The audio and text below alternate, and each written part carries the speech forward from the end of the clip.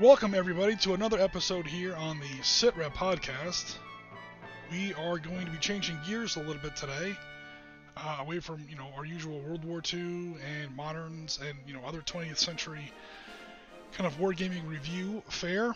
And given that today is June 18th, we're going to be taking a look at good evening, sir. Oh, hello, Laughing Boy. Good. Welcome very much to our stream, sir. I'm sorry. I kind of lost my train of thought there. We're going to be taking a look at the Battle of Waterloo in a mod that people have put together for the old People's General System, I should say, from SSI back in 1998. So we're going to take a look at this. We're going to take a look at Waterloo as this game sort of interprets it. And I built this scenario myself. I am conversant in Napoleonics. I kind of know what I'm doing, where I don't make a complete jackass out of myself. But I am not an expert. This is a risking away from the American Revolution, away from the Eastern Front, away from Prokhorovka and Kursk and Normandy and Battle of the Bulge and all that stuff. This is me on sort of thin ice. So any Napoleonic fans out there, I am doing my best. This game comes with obviously its rules engine and its maps and all of its unit types and things like that.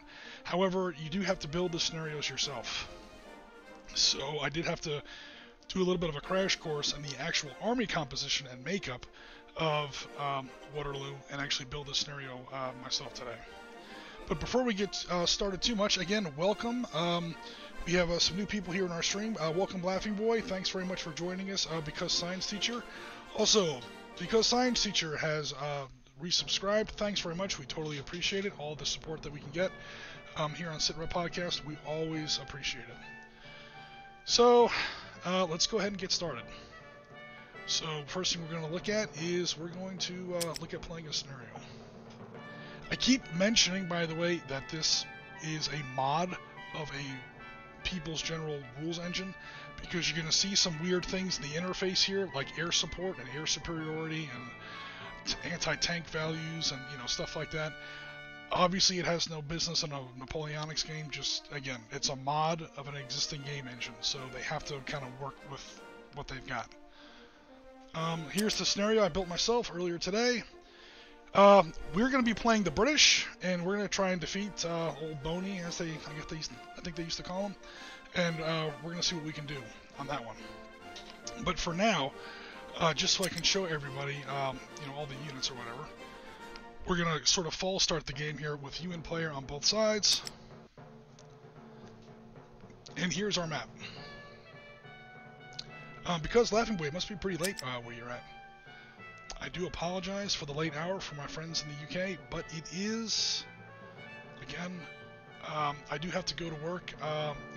We are still working, so it's kind of tough. Okay, so here we have the French army. I made the French the attackers because, that's kind of how it was historically. Before we get too deep into it, here's a strategic map. So this is the general layout of the Battle of Waterloo. North is the top of the map, obviously. And we have the French army laid out here.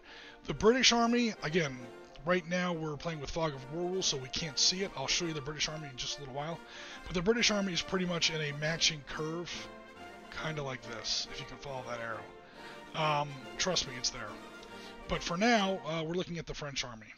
We have some landmarks, of course. We have the high ground over here on the French left. That's famously there. We have the woods over here to the right, and then we have Hougoumont, the famous French farm chateau that's braced up over there.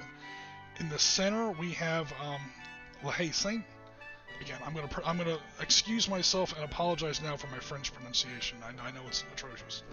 But anyway, it is 2300 over there, Laughing Boy. Awesome, cool. What else we got here? Where did your handle come from? We call Brian Blessed Laughing Boy because he... yeah, because Brian Blessed's the actor that we see in... Oh, God, I'm not even going to try and guess how many movies. Probably most famously in Flash Gordon. He plays, was it the King of the Hawkmen or whatever in Flash Gordon? No Hawkmen here at Waterloo, so let me get back to what I was talking about. Anyway, we have Hougoumont, we have La Haye Saint, and yeah. So, super broadly, Waterloo is rolling ground, with most of the ridges or the rolling bands of high ground running generally from east to west. And so we have like this broad valley kind of between the two armies here. This is basically what we're looking at here. With high ground on one side and we have woods on the other side along with this river. I think Wellington, actually I know, Wellington knew about this ground. He saw that it was going to be a perfect battlefield under certain conditions. As he famously wrote, I saw this ground a year ago and I've kept it in my pocket. The next time he found himself with an army in central Belgium and he knew he had to defeat Napoleon, he said, I'm going to try and meet him on this particular patch of ground where I know I have all the advantages. Turns out that wasn't entirely true, but yeah, it always helps a general if you can pick your own ground. So that was the zoom out. I do want to also say that the French are all facing kind of the wrong way here. They all should be facing north, north and northwest. But again, like the graphics engine of the game is such as it is. Okay, so starting from left to right, this is the western edge of the battlefield here. We have Riel's corps here on the French left. So we have obviously lots of line infantry. These guys are in the blue coats. We have 12-pounder artillery batteries. We have General Riel himself. He's right there. He's kind of commanding the French left. We have Cuirassier heavy cavalry here. This is generally, again, I'm sort of working within the confines of the rule system here. People's General doesn't really try to be like a super bean counting, rivet counting, button counting game system, and it's also more or less meant for operational level warfare, not really tactical warfare like this is. So yeah, it's kind of a square peg round hole kind of a thing, rules engine wise, but it's fine, and it's a lot of fun, and it's super fast. So again, Cuirassier heavy cavalry, General Riel, lots of line infantry, and then some artillery. One thing that Napoleon had plenty of at Waterloo is artillery. So I gave him a crab load of 12-pounders. And then off here we have these weird-looking guys in these gray-green coats. These are conscripts. A huge, I don't say a huge portion, but a big, sizable portion of what Napoleon had on that day. I mean, everyone's heard about the Imperial Guard, everyone's heard about the Old Guard, and the Cuirassier, and the Polish Lancers, and the artillery, and all these elite, well-equipped, long-lived, highly decorated units that had been with him all the way from Austerlitz in 1805, maybe even before that, and blah, blah, blah, blah, blah. A lot, again, he had just come back from Elba, and he had to rebuild this army at the end of his 100 Days campaign. So he pretty much built this army while on the march. It was threadbare, it was scrapped together. He had a lot of conscripts, brand new guys that didn't even have proper uniforms yet. So you'll see plenty of those. They're not terribly good, but they are troops, and they do fill a hole in the line. So, yeah, that's these guys over here on the extreme wing. Extending our view over here to the east, we see Napoleon's center. There's the man himself, obviously, Napoleon Bonaparte. He's commanding on high ground, obviously overlooking the center of the battlefield. He does have his Grenadier de la Garde, so he has his hardcore Old Guard. These are the guys you see in the movie with the gray mustaches and the gray beards. These guys have been with him since God knows when. Since Christ was a corporal, as the expression goes. They go all the way back to at least the 1805 campaign. Some of them go back even before that, as far back as Italy and Egypt, 1799. Lord knows how far back they go. They are his most trusted and his hardest core troops. And there's only one unit of them. They're right there, and they are insanely powerful. All right, so we have, like I said, Napoleon. We have his Old Guard, and we have Marshal Ney, or here is his first name, Michael Ney. Ney was probably his right hand in a lot of these campaigns and battles. Bravest of the brave, Marshal of France. Probably not the sharpest knife in the drawer, but man, this guy had guts. Let me go ahead and put it that way. Let me keep this somewhat PG rated. This guy was there's not a fight in the world this guy would back down from. He was a little crazy, sometimes to his detriment. We do see that historically with Waterloo. He does get a little carried away to the point where he compromises Napoleon's position in a big way. We have some of Napoleon's lighter cavalry here. These are lancers. A lot of them are from Poland. Not all of them, but his light cavalry, I mean his cuirassiers are, his famous French heavy cavalry. His really good cavalry though were these light fast cavalry here. That actually wound up stopping the Scots Greys historically and killing the Scots Greys commander, I believe, which were supposedly the best cavalry in the world. Whereas Polish lancers. Both of these armies are to a certain extent allied armies. They're not just, it's not just, Waterloo is not French versus British, or at least not only French versus British, especially on the allied side. We'll get to them in just a second.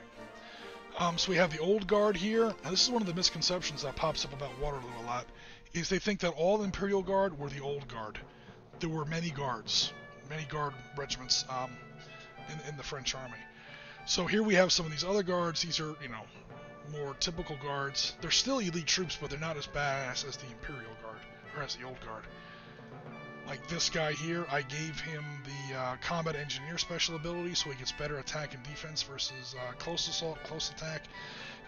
He gets better attack versus hard targets. He gets insane ammunition bonuses. These are his little combat engineer, special munitions. He's got a stripe of experience. There's a lot going on here. These other guard guys shouldn't have all those. Yeah, they have this stripe of experience, but they don't have the 2 special abilities there. So there are different levels, and this game really lets you drill down into some pretty, reasonable levels of detail. Again, plenty of French artillery. Oh! One unit that I skipped over are these 2 units of sappers. So these are the French combat engineers. They carry these gigantic, like 1300 style battle axes. These are the guys that get involved in some of the most brutal fighting at places like Hougoumont and La Haye-Saint, where they're literally hacking their way through stone walls with these axes, hacking their way through thick oaken doors and gates, and it gets really serious. These are big dudes. They're not afraid of wielding a freaking battle axe in 1815, so, draw your own conclusions at that point. Obviously, I gave him the combat engineer ability, so he's got all kinds of, close assault bonuses, close defense bonuses. And last but not least, we're looking at General Darlan over here on the French right. So again, more line infantry, artillery, and that's, there's actually no cavalry over here. More artillery, line infantry, and conscripts. So yeah, the French right was pretty pedestrian. Their heavy cavalry was on the left. This is under guys like Kellerman. And then we had the Polish lancers that were in the French center, slightly offset to the right. But I think both sides sort of realized almost immediately that most of the action was going to take place on the right flank, or I should say on the French, on the British right and on the French left. And that's across these fields. You have places like right there, Hougoumont, that's that French chateau I was talking about before, and La Haye-Saint. This is, if you've ever seen an episode of Sharpe's Rifles, this is where the 95th Rifles gets into, and it gets nasty in these 2 spots. These are probably the 2 most famous spots on the battlefield, Hougoumont and La Haye-Saint, and we'll definitely be taking a look at them in a little bit. Alright, so I'm going to go ahead and start the game over. I hope. Try that again. There we go.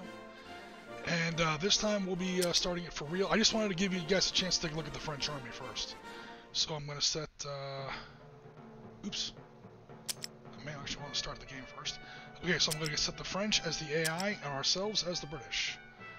And hopefully you guys will like what I do with the British army. Alright, so the French are going to go first. June 18th, 1815. Here we go, and they're going to be moving first with their AI. So right now nothing's happening on the screen, but the AI is taking its turn. Good time for me to catch up on the chat.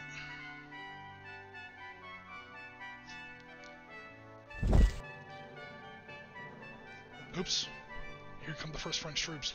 So yeah, this game will pop up enemy units that come within a certain radius of you once you get within a certain distance. And that distance can be increased depending on your unit type or whether or not you give them the recon special ability.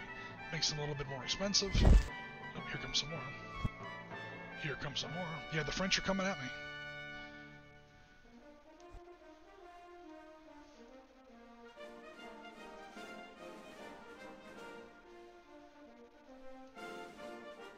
Finally. Oh, that turn was way too long. It makes me nervous. Okay, so before we get started in earnest here, let's take a look at the British Army in force. So obviously this is everything that was hidden by fog of war earlier in the session. So again, starting from left to right. Okay, so the far right part of the Allied line, I'll just call it the Allied line, are actually Belgians and Dutch troops back here at Merby-Braun, if I'm even coming close to saying that correctly. So we have some Dutch and some Belgian troops. You don't, for some reason, you don't hear very much about them in reading about Waterloo or watching movies about Waterloo or documentaries or whatever. Wellington didn't think highly of them. Whether or not that was justified or not is sort of a what's the word here? It's sort of a matter of opinion. But because they didn't get really into the thick of it in a lot of places, now there are exceptions, and we're going to get to that. But because by and large they didn't get really, into the thick of it, they're often kind of forgotten about. Also, whether or not they were as good as the average British line regiment, I think they were. Again, I'm not really an expert, but the reason why they're not well remembered is there are so many elite, colorful, highly decorated, very famous, long lineage, British soldiers and units and formations on the field. They're the ones that get all the attention. I mean, name one, besides the 95th, name one numbered foot regiment that was at Waterloo. Everyone knows the Coldstream Guards were there. Everyone knows the Scots Greys were there. The Highlanders, but the Belgians and the Dutch, yeah, they were definitely there too. There are two groups of troops here from Brunswick, a region in Germany. And then we have the Prince of Orange Corps. So there's the Prince of Orange. He was actually, I think, part of the Dutch nobility that was helping run this battle. Notice he has a number 7 there. I downgraded him a little bit because I needed some points. Also, the Prince of Orange, William II, not terribly, what's the word here? Not a great battlefield commander. He, everyone, who has seen the Sharp's Rifle episode has seen, he's not portrayed very well in that, and that's probably a little mean, but also kind of accurate. Not the sharpest knife in the drawer, but he was, high-born nobility. He basically was, the crown prince of one of the major nations on the field. So basically, it was almost a political choice to make him commander of at least one of the wings. So here he is. We have the usual British makeup for, a lot of their ground forces. We're talking about line infantry, light infantry, which were usually pretty elite, and then there aren't any right here, but we will see in other parts of the battlefield, grenadiers. Here's a British Grenadier regiment. British Grenadiers were actually, pretty badass. Now, as they were deployed in real life, it's not how they were deployed here on this map. The British Line Regiment, which each one of these little gaming pieces here would probably be 4 or 5 regiments in real life. But a line regiment was about 500 to 600 men back in the day, divided into 10 companies of anywhere between 50 and 60. 8 of those would be line infantry. You're straight out, grunts, fighters from the cradle up at 11 a month, that you hear about all the time. You're just straight out normal, ground pounder infantry. 8 companies of them. Then you'd have what they call the 2 flank companies. One company of above average or borderline elite light infantry, and then one just absolute badass company of all your biggest, baddest dudes that got extra rations, extra training, extra equipment. They're called your grenadiers. And what happened was that every regiment would have, again, those 8 companies of line, one flank company of line of light, one flank company of grenadiers. What a lot of commanders would do, however, say you're a brigadier general, or say you're a major general, and you have 4 or 5 regiments under your command, or you have 10 regiments, 12 regiments, you would strip out all the light infantry out of all your regiments, and you would form this corps of vanguard light infantry. And you take all of those grenadiers, one company of grenadiers out of all of your regiments, and you would just use that as like this right fist, kind of a heavy shock force. That was a big practice in the American Revolution, 1775 to 1781. How much of that was done in the Napoleonic Wars? I'm going to have to defer to some other people on the site and in the community, but yeah, I'm not really sure. But just because of the way the game, allows you to buy units, we're just going to have to go ahead and do it this way. Sharp is one of your favorite series. Yeah. I'm glad to hear that because they are here. If you look right here, we are looking at the 95th Rifles. So they are the Elite Riflemen category. I renamed them as 95th Rifles, but their actual unit type is Elite Riflemen. The game categorizes them as artillery. Please ignore that. Again, this game is based on a World War II system. It has to there's a lot of round pegs and square holes, mechanically speaking. It calls them artillery because they have a range of 2, an attack range of 2, which is a musket has a range of 1 in this game. You have to be next to someone to attack them. They're technically a ranged weapon, so they count as artillery. Again, that's just a mechanics snafu. Don't worry about it. I gave them the special munitions special ability and the combat engineer special ability. The combat engineer special ability is so that they get a bonus in close attack and close defense. These red numbers are higher than normal. Because we have, Sergeant, what was his name, Patrick Harris, Laughing Boy, where he's got like that 6-shot musket that he walks around with. I mean, you see 95th Rifles in that show. You see Sharp's chosen men in all kinds of bayonet fights, and they always do awesome. Basically, they're just like beyond elite. They have 2 stripes of elite, 200 experience points. They are absurdly powerful. I mean, especially for their size. That said, they're only 1 unit out of 50 or 60 here. So, okay, so I'm taking too long here on the intro, but we have the Prince of Orange, his corps out here. Then in the British center, we have the man himself, Arthur Wellesley, Wellesley, also known as Wellington. He would pick up that title shortly before this battle. I think he picked up that title. You know who's going to know this? LSR 2590, otherwise known as Dylan, another historian wargamer. He picked it up either during or in reward for winning his campaign in Spain. It was either during that or in a reward for winning that campaign. He actually was given the title, Duke of Wellington. But his name was actually Arthur Wellesley. And obviously he's the main Allied commander here at Waterloo.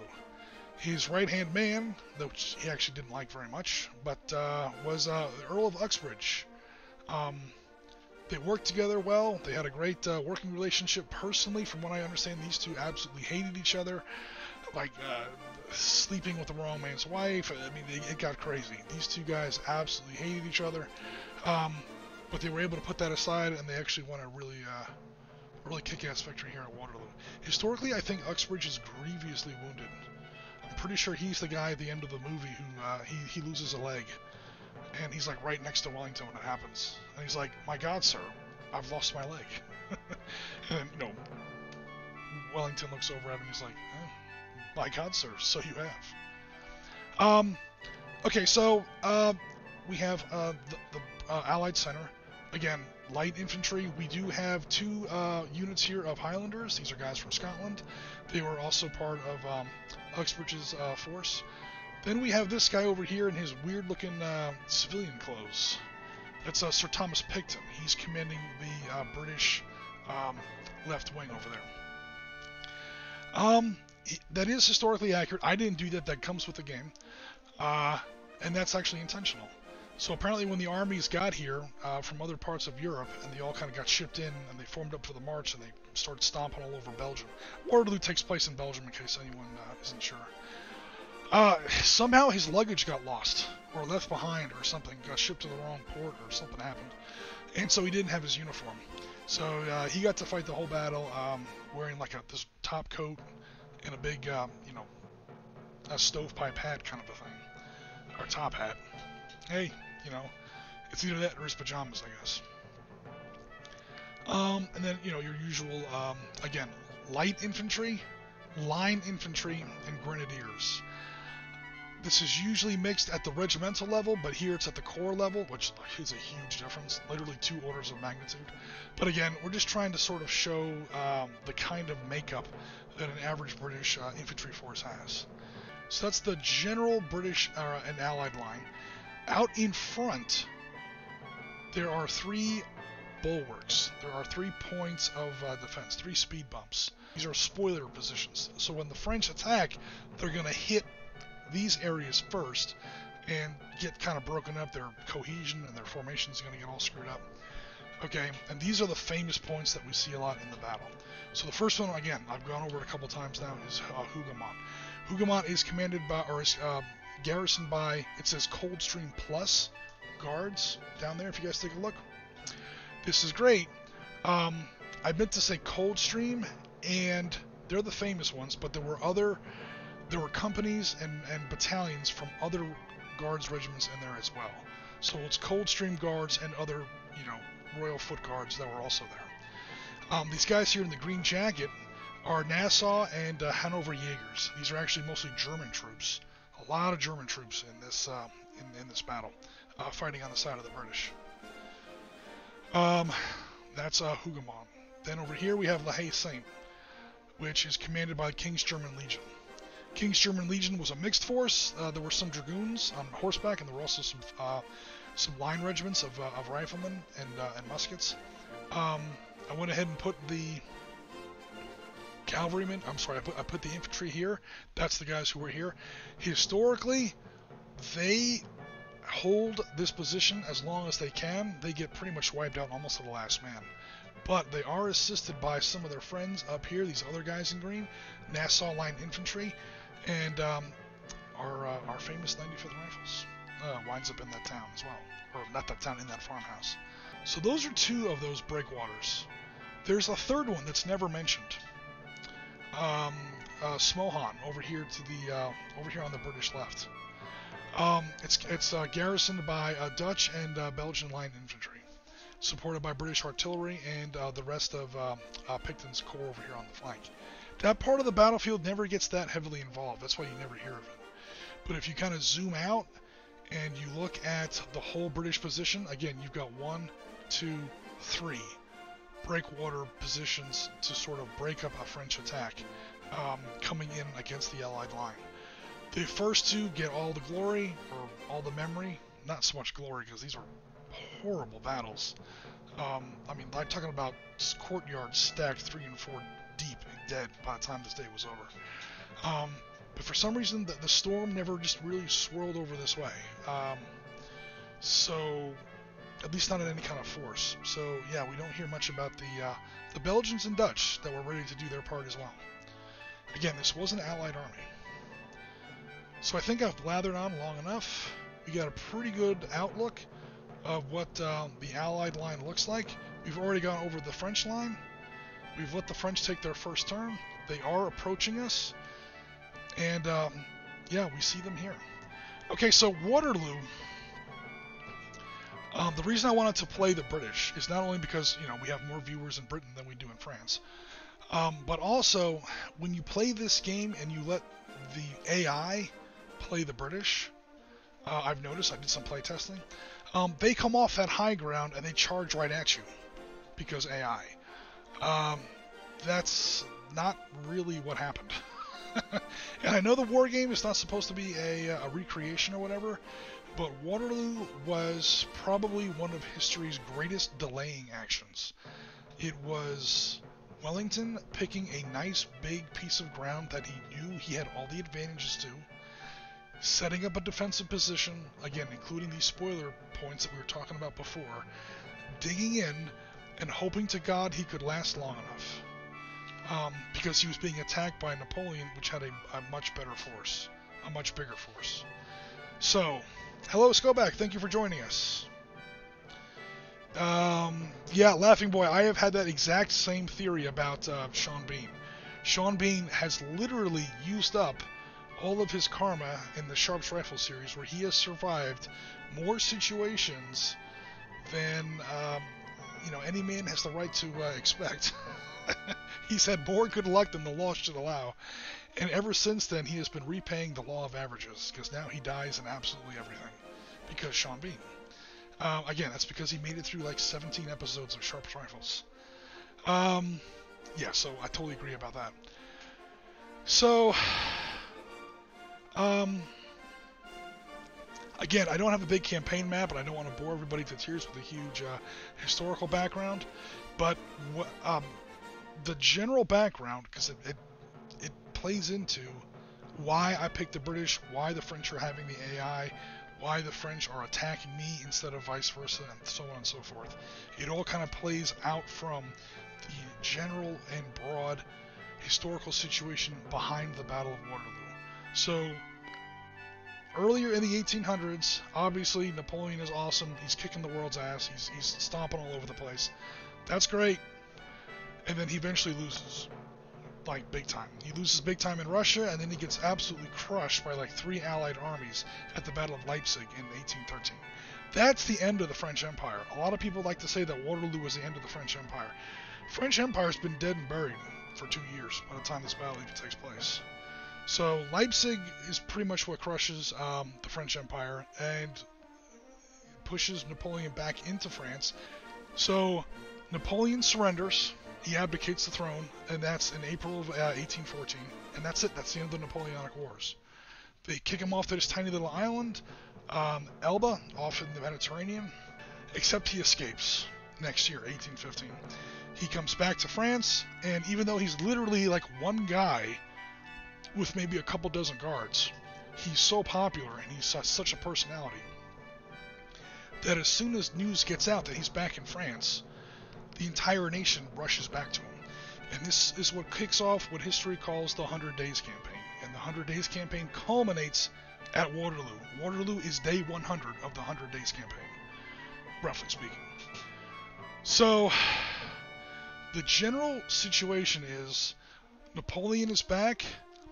He suddenly has an army out of nowhere because his old army has all rejoined him. As soon as Napoleon comes back, all of Europe declares war on Napoleon. Not on France, not on the French army, against Napoleon himself. They declare war on him personally, and armies just start coming at him from every direction. So, Napoleon's got a problem. He's got armies coming at him from multiple directions, and this is where you start to see Waterloo take shape. As these armies are coming at him from multiple directions, they're smaller than he is individually, but if he lets them gang up on him and they start to combine, he's gonna get crushed. So he's now in Belgium, central Belgium, at a crossroads called Waterloo. He's got a pretty decent force, and he's facing off against Wellington. He knows that another whole German army, or technically Prussian army, under command of Blücher, Marshal Blücher, is coming at him from the east. And Napoleon's plan is to attack each of these armies with his whole army in turn, when they're still small enough where he can beat them individually. If they gang up on him, he's dead. So Wellington is badly outnumbered by, or overpowered, whatever you want to call him. He's overmatched by Napoleon here at Waterloo. But he knows that Blücher is like 7 or 8 miles away, and he is marching hard from the east. The battle starts at 11:35 in the morning, 18 June 1815. And if he can just hold on until one of two things happens. The sun goes down, which is going to be a long time because it's the middle of June.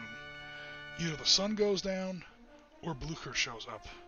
In fact, that's a famous line that he supposedly said on the battlefield is, "God, grant me night or grant me Blücher." I need one of those two things.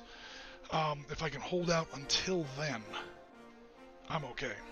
All that wraps around to saying this is why I'm playing the British, and letting the French attack me as the AI. Because when I let the British play the AI, even though they were fighting a delaying action, they all just attacked me, you know, Leroy Jenkins style, and the battle's over in like 3 turns. So, didn't want that to happen, and it's also not terribly historically accurate. Okay, guys, we are now playing. My knowledge on historical wars is crazy impressive. Thanks very much, Laughing Boy, but I am a neophyte at Napoleonics. Like I said, I'm conversant. You know, I can keep up in a conversation. As far as leading the conversation, you want to talk to guys like Civil Courage on tabletop. You want to talk to guys like LSR 2590 or Dylan, big supporter of the site. He has his own YouTube channel called Another Historian Wargamer. He does a great review series on the movie Waterloo, 1970 Waterloo movie, that you can check out. Yeah, these guys actually know a lot more than me, at least as far as, you know, Napoleonics go. But okay, here we go. Let me go ahead and save the game. Okay, so the French are coming at us. So far, we have them sighted from Hougoumont, and we have them, sure enough, right at La Haye Saint. So, what should we do, guys? Jim has, oh, thanks, because science teacher. Welcome, Skoback. Jim has said he is done explaining about 3 times now, so the game should start soon. Yeah, Skoback knows not to show up until at least 20 minutes into the stream. Alright, let's get this game going here. Let's take the 95th Rifles. Let's put them down here in La Haye Saint, so they can help with the defense. Nassau down there as well. These guys are going to hold for now. Let me get my artillery where they can help out. So I want to make sure the artillery has a range of 4. I have the hex grid turned off. 1, 2, 3. But yeah, I want to make sure that when these guys get attacked, these artillery batteries will be able to offer supportive fire. These are 9-pounders that I gave the British, mostly. Again, I'm not an expert in Napoleonic artillery. They had like 20 choices in the game. I didn't know which one to pick from. I do know he had some 9-pounders there, so I just went with that. And I kind of wanted to make sure that French artillery was better than. Let's get the Scots Greys going. I want to make sure that French artillery was a little better than British artillery, because that's kind of, that was kind of the case. William of Orange, what are you doing? That's Paul Bettany in the Sharps episode. Kind of a putz. Just saying. Actually, you know what? I'm on defense. I'm not going to get too crazy. No one's moving against my my left wing over here. I'm fortified on nice high ground. Artillery is already overlooking my Dutch and Belgians. But my Highlanders, they cannot stand still. They're going to move forward a little bit. Because of reasons. Play the bagpipes, sir. Or not. Because they're atrocious. Oh man, my movement is terrible. Alright, I'm just kind of pushing forward with my left wing here a little. I'm not getting too nutty with it. I should probably occupy that town. Because if the French get grenadiers in there, I'm going to need a friggin' bomb, or atomic bomb to get them out of there. Alright, you know what? Let's just leave it alone. I'm probably not playing very aggressively, but I'm doing that kind of by design. So I'll go ahead and end the turn, and we'll see what the French have to say.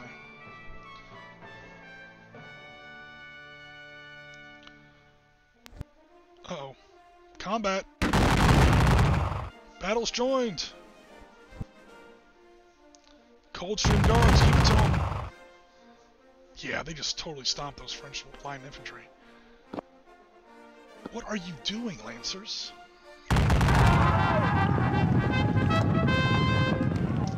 Alright guys, this is going to be a short stream because the French are just impaling themselves on my defense here. Who showed up to the stream to watch the French get killed? As I say, they're going to totally stop me. Oh, crap, that's Imperial Guard. 2 battalions of Imperial Guard just attacked La Haye Saint. Oh, they're the Axe guys. Yay, Axe guys. I was hoping I call them Axe guys because I'm totally a grown-up. This is right after Laughing Boy complimented me on my historical knowledge. I don't call them combat engineers or sappers. I call them the Axe guys because they got the axe. Alright, it's time to open fire with some artillery. Holy crap. Yeah, these Imperial Guard guys scare me. So because you attacked me, I'm going to drop some artillery over the heads of Sharp's 95th and my King's German Legion, and I'm going to drop some 9-pounder shells here on these Guard Grenadiers. Goodbye. Holy crap!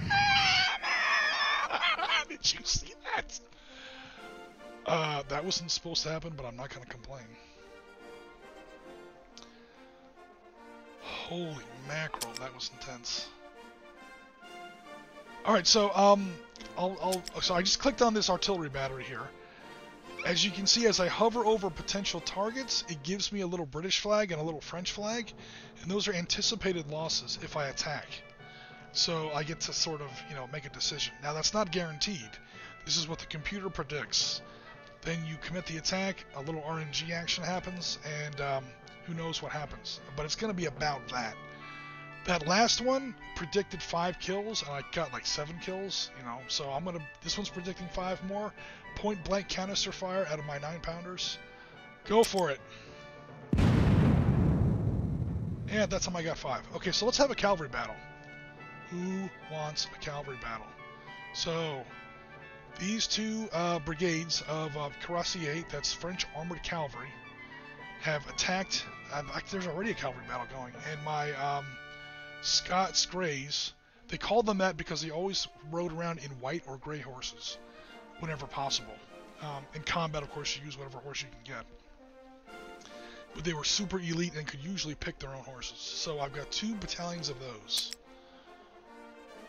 And they still can't reach. Or at least not all of them. Because they're heavy cavalry, they don't have the best movement. Alright, so this guy is going to attack. Holy crap, 6 and 5. That will be an absolute bloodbath. I'm going to try and wipe out this battalion of cuirassiers here. Let's see what happens. Stomped him! With no losses. I ran into another one. Holy crap. Yeah, there's a lot of... One thing about the French, there's a lot of them. They have numbers in this battle. I'm going to get some light infantry, or some line infantry up here to protect my artillery. 6 to 2, that would be a bad attack. I will not do that. Nassau Hanover Jaegers. Kill some. There we go. So, people on the stream might notice a little bit later that. What's the word I'm looking for here? This is, again, a mod of an old SSI system called People's General, originally written for modern Cold War, World War III. So obviously it's a little bit out of its depth here with Napoleonics. Then they made up a whole bunch of World War II mods for it, and they went back into World War I. They kept going further back in history. So what the hell was I going to say? So yeah, that's where you get a lot of these game mechanics that you recognize from earlier People's General, and before that Allied General, and before that Panzer General. Now I'm all the way back to 1993. Some of the old mechanics. Oh, that's what I meant to say. That was lucky. Yeah, so far the RNG is treating me with a lot of kindness. Coldstream Guards. Before I get tangled up here, let me finish the point I was trying to make. One thing that you can do is attack a unit several times. If there's ever a possible way to attack a unit several times in the same turn, even if you don't whittle them down, you are reducing what's called their entrenchment level. And this is how I got off on that tangent. This is an old trick from all the way back through Allied General and Panzer General series games going back to 1993. And that's what kind of happened to these cuirassiers. I was able to attack them. So if you can attack a strong enemy unit that's really powerful and he's on good ground and he's going to slaughter any attack that you send in there, throw some artillery at him. Even if you do no damage, you reduce his entrenchment. If you're playing a more modern setting, throw in an airstrike. Even if you won't kill him or even damage him, it'll cause him a little bit more damage. Send in your unit that has a good defense and not a great offense, just to force the computer to acknowledge that you attacked that unit a third time. You won't do much damage, and because your unit has good defense, maybe it didn't, you know. Then you send in your glass cannons, and that's in this game, in this kind of a setting, your tough, resilient, your tanks, your tough, resilient units that don't do a terrible lot of damage, those are your infantry. Your glass cannons that do ridiculous amounts of damage, but if you breathe on them, they die, that's your cavalry. So you want to hit, if at all possible, with your infantry first. Actually, you want to hit them with artillery first, then infantry, and then cavalry to finish them off. Is the usual trick. So who should we give the kill to? The Coldstream Guards? They are the most famous. Coldstream Guards. Do it. Ooh, French artillery support from way over here. Damn, that French artillery has a long range. So you can set up your batteries in such a way where if an enemy unit attacks one of your units within a given radius of your artillery can offer defensive fire support. That's what just happened. And it did cost me one little strength point out of my Coldstream Guards here. So that wasn't good.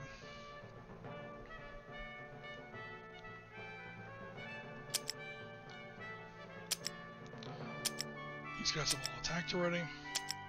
These guys have not. Awesome. A fresh unit of Coldstream Guards. Not Coldstream Guards, I'm sorry, Dragoons. Dragoons aren't great.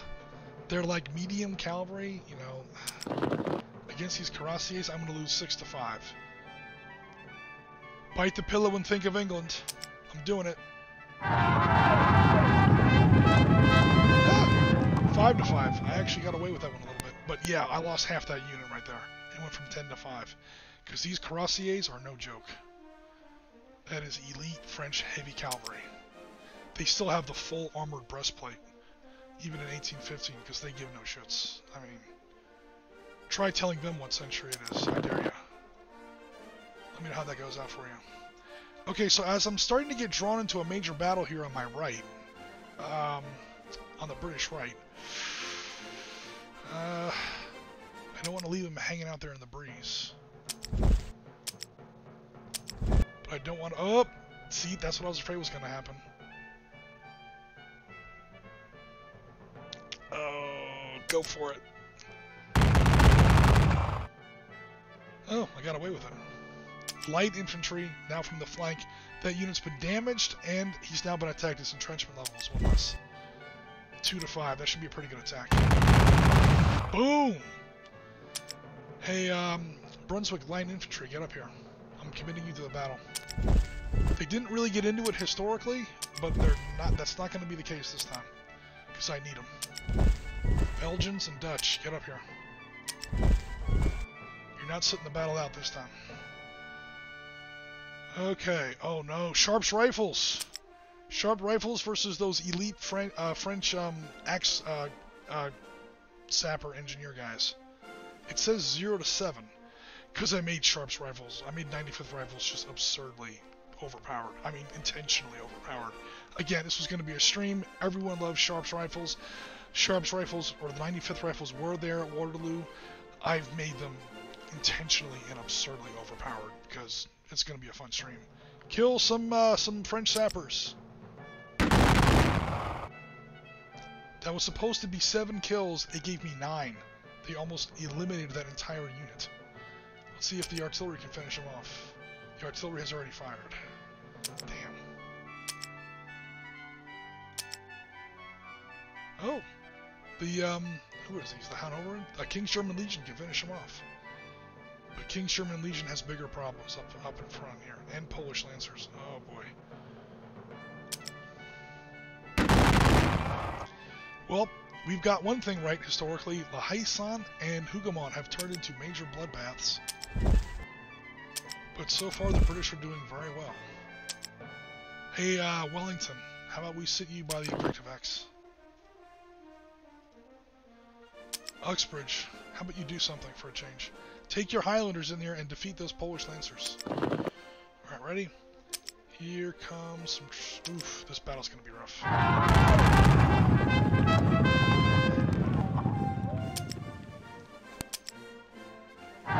Just gonna order a general attack on this line here. Yeah, you see where these Polish Lancers are actually doing pretty well. Yeah, all that shit I was talking before, the French are doing pretty well in this section. It cost me 5 points. Alright.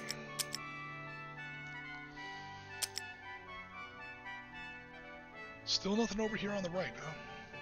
Or the French right, I should say, the British left. Obviously, the British are on the north side of the battlefield looking south, so I'm going to be mixing up north and south, and east and west, and left and right all day, so I apologize in advance. It didn't happen historically, but I'm going to occupy these buildings before the French get troops in there, and then I'm compelled to dig them out. So I would rather them have to dig me out. Grenadiers on the bridge. I dare you to push me off the bridge now. Hey look! Dutch! Limburger, this is for you. You've already fought these Polish Lancers. Fight them again. Would it amaze you to learn that this is the second Dutch versus Polish battle we've had here on Sitrep Podcast in the past week? Or actually 2 weeks. We had Dutch versus Poles in Cold War Gone Hot 1985. Literally like 2 weeks ago. And here we have Dutch line infantry versus Polish lancers at Waterloo. Something about Polish versus Dutch is just, you know, it's apparently I never knew those two countries were mortal enemies. I forgot I had artillery supporting them. Killed them. I guess those countries are mortal enemies. I never knew it.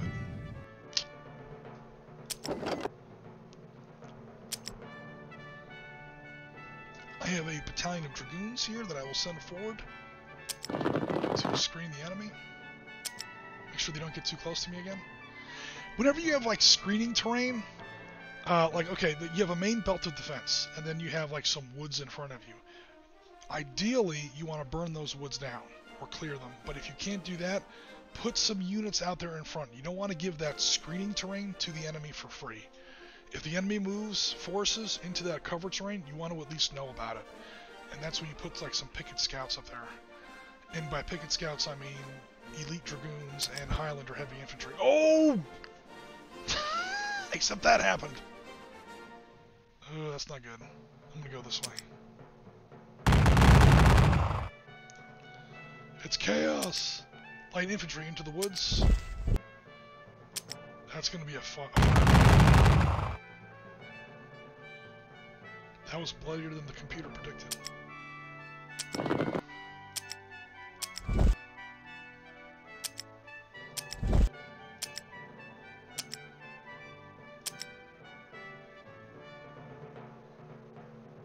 I'm gonna leave him there because I don't want to open up a two hex gap right in front of two of my big generals, right in front of a brigade of enemy Polish lancers there. That's not gonna be good. Gotta protect your leaders. Okay, let me see if I've skipped any units that I didn't want to skip. Those guys, can I do replacements on them? That's Dutch line infantry that are beaten up pretty bad, but they've already fought, so I can't send them reinforcements or supplies. You're just gonna have to sit tight for now. Same with my Nassau line infantry over there in by La Haye Saint. La Haye Saint, I'm saying that right. Coldstream Guards have attacked anybody, but I can't move them, or I don't want to move them. Sharp's Rifles is busy. Oh, William Prince of Orange hasn't done anything yet. This guy. How about you do something for a change? Go inspire your men. Alright, what else is going on? Alright, you know what? I'm just gonna go ahead and end the turn. They're falling back!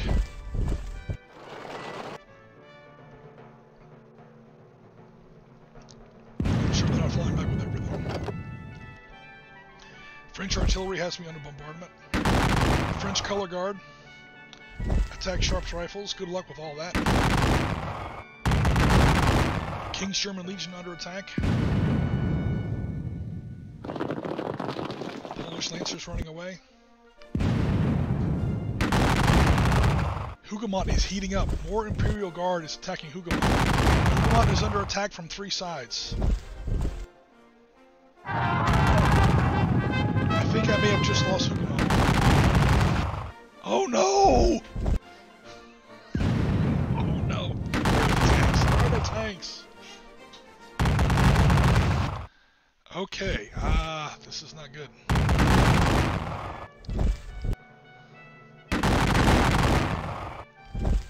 Sharps Rifles is down to half strength. 5 out of 10. Coldstream Guards. The other Axe guys at Hougoumont. History repeats itself. How is he moving through my units like that? I just lost one of my color guards. Oh my god, I'm getting slaughtered.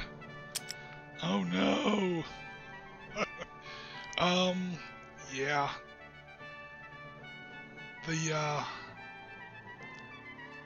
The Nassau and Hanoverian troops that were holding Hougoumont have been wiped out. The Coldstream Guard is hanging on there by their fingernails. I gotta get them reinforcements. I'm gonna send in this line infantry battalion to try and help them out. Well, yeah, to try and give them some kind of relief, some kind of reinforcements. Before I do that, it's artillery time. I've got to bombard some of these French troops.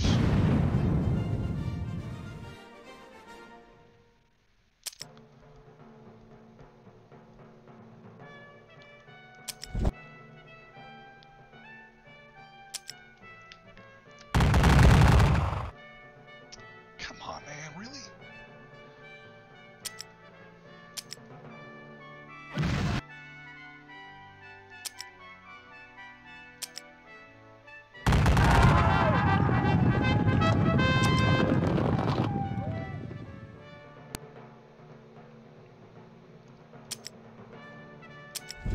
Gotta stabilize the situation here at Hougoumont.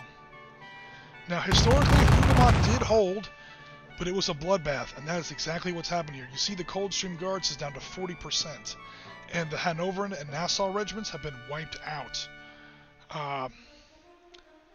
So it's actually kind of holding a little like history did. Alright, speaking of Coldstream Guards, let's destroy some French conscripts. Damn artillery fire. Okay, oh, they broke the attack up and he's down to 1. I think the Coldstream Guards just got wiped out. Well, they literally have 1 point left, but... and they can't fall back. Yeah, they're pretty much doomed. I can't send them reinforcements because they are adjacent to enemy units. You can only assign replacements to a friendly unit if they are not in enemy zone of control. Zone of control is a fancy hex schemer term for base-to-base contact. So a unit not only commands the hex that it's sitting in, but all the hexes around it, or at least influences all the hexes around it in most hex games. And if obviously I've got conscripts, I've got more conscripts, I've got remnants of Imperial Guard, I've got French color. Well, those guys aren't in zone of control. Yeah, these Coldstream Guards, they're down to 10%. 1 out of 10 are in a lot of trouble. I don't think I'm going to be able to save them.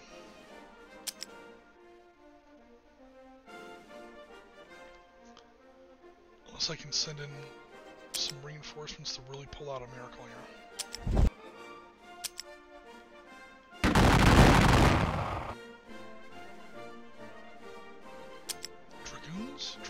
Dragoons? Maybe?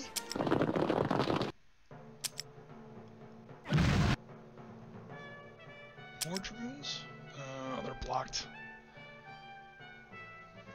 Okay, that guy is not adjacent to any enemy units. I'm going to take this opportunity to give him replacements. Give him replacements. He's not letting me give him replacements. Okay, that sucks. I'll figure that out later.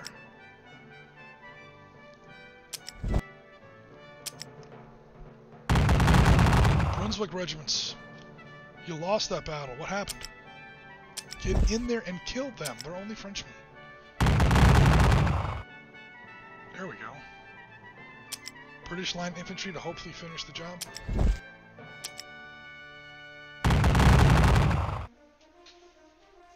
Yeah, at least chase them away. More British light infantry. Turn the flank. Alright, let me be a little bit more cautious here with my flank. So here's my general line. And here are my Belgians and Dutch. If I go to the campaign map, or to the strategic map, these are these two units over here to the side. So these are the guys kind of watching and protecting, make sure the French don't send anything clear around the side and get around behind me into my backfield. At least that's the plan. That's why I'm not sending them, you know, full tilt into the battle right now.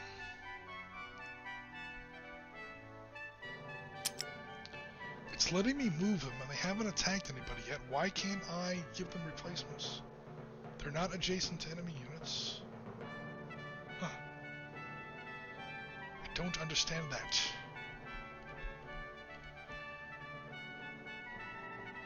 I don't get it, but whatever.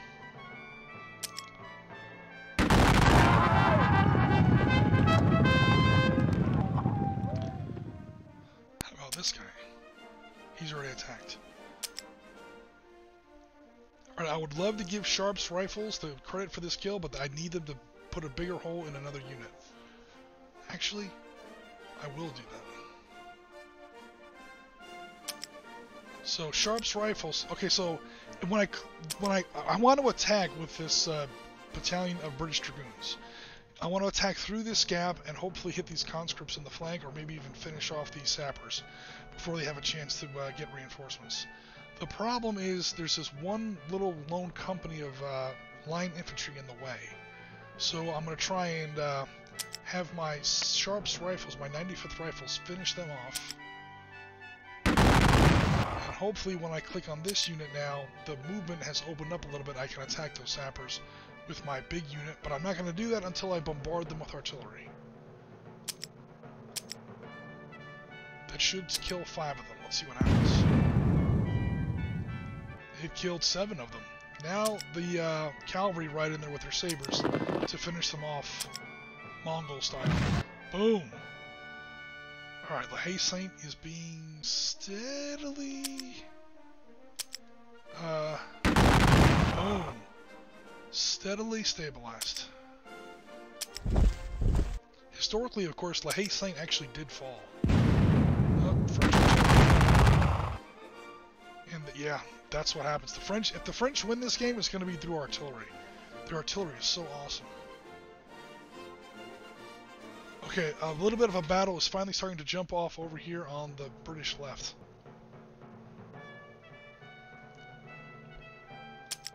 He's already attacked.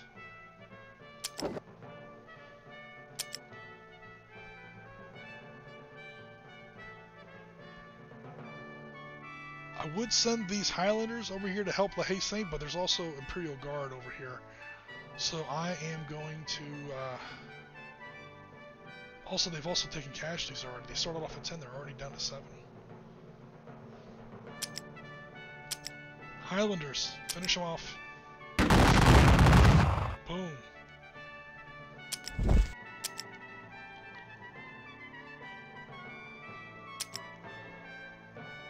Bombard.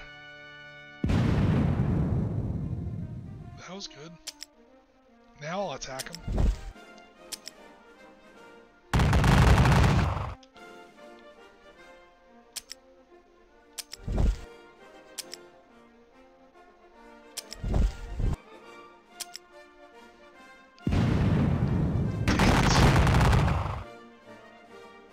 I just lost a whole regiment of line infantry.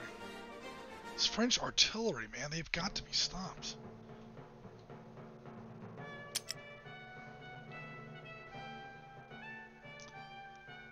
Alright, who wants to see grenadiers versus Imperial Guard? Just for fun.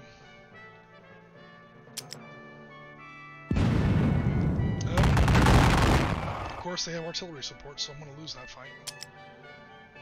Oh no. Send them help! Got a little too aggressive. Yeah, no disrespect, but Belgian line infantry versus Imperial Guard, that's not going to work.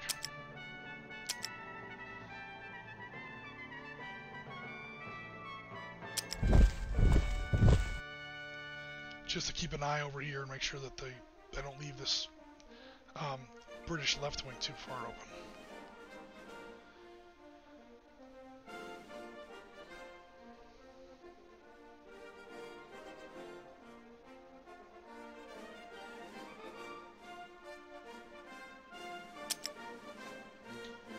Hey, William, Prince of Orange, I'm going to send him into actual combat. Attack and destroy. Hey, you did something! He's already better off than he was historically. Alright, I'm going to go ahead and end the turn. When this game allows generals to attack enemy units, obviously it's not the general by himself. It is him and his personal guard and his little entourage and his staff. It's probably about 50-60 guys. It's a small military unit, and it's pretty dangerous to commit them to combat anyway. But here at Waterloo, sometimes you have no choice. Damn French artillery.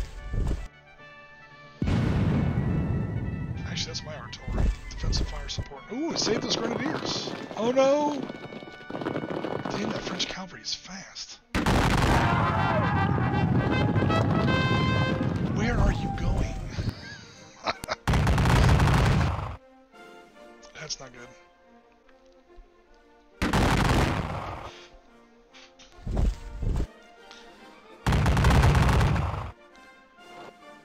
I just lost Hougoumont.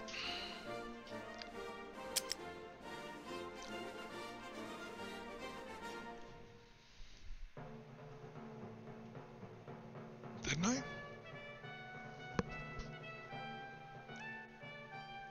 Yep, there are French axe sappers in Hougoumont. They are surrounded by my troops, but they are technically... Alright, that's okay. Artillery time. And now's when I find out my artillery is out of ammunition. 0 out of 4. They're out of ammunition of all times. I hate my life. Alright, that's their turn to resupply.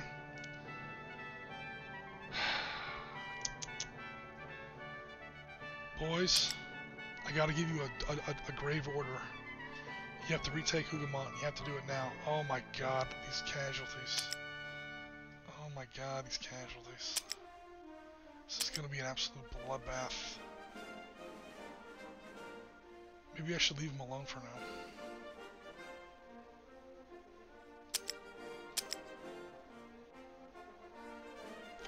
Yeah, believe it or not, I'm gonna let the I'm gonna let the French go ahead and occupy Hougoumont for the time being. I got 2 artillery batteries that are gonna wail on them next turn. I'm gonna play the long game a little bit, and I'm just gonna wait.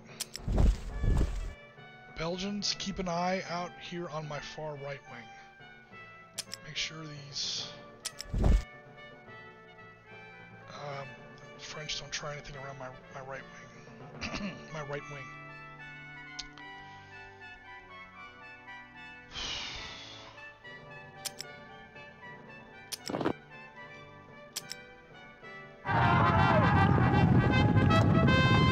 William, Prince of Orange, he feels brave now. These are conscripts, these aren't that great of troops. Oh no, artillery support. Alright, I gotta stop advancing. Because clearly he's got too much artillery down there.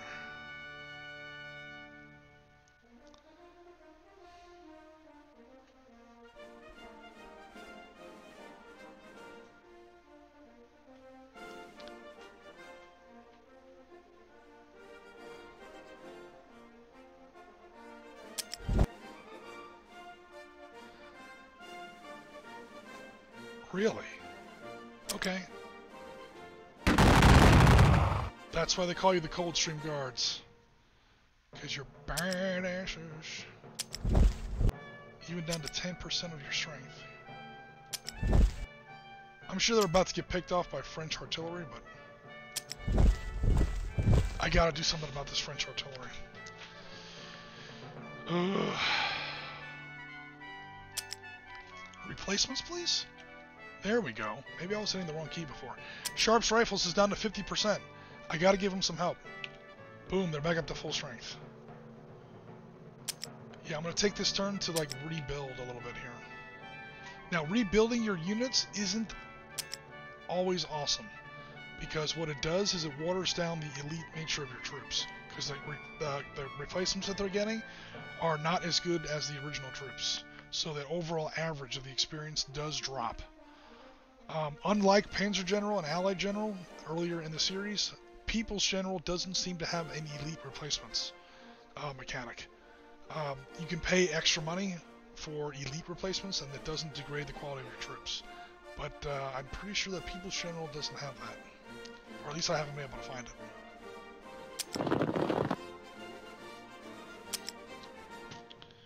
Nevertheless, I gotta rebuild.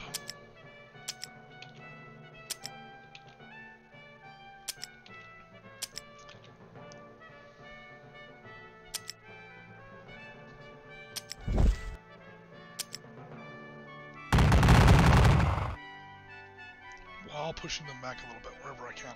Okay, so my right wing has more or less stabilized. Sorry, the French right, the British left. They seem to have run away through most of these woods. They don't have a heck of a lot of artillery down here. There's at least one artillery battery down here, I know, somewhere. La Haye-Saint, the French have completely run away from La Haye-Saint. Hougoumont is lost, but I might be able to get it back next turn. For the moment, it's lost. Or at least one hex. I think Hougoumont is 2 hexes. Yeah, hex 1520 and hex 1519. So Hougoumont is actually a 2 hex feature. Hougoumont is now split. Some of Hougoumont is held by French sappers. Some of Hougoumont is held by English or British line infantry. This is exactly what happened. And it's awesome. Especially if I can retake it. Historically, La Haye-Saint did fall, but it fell too late in the day to help Napoleon. More French cavalry. Ah, there go the Coldstream Guards finally.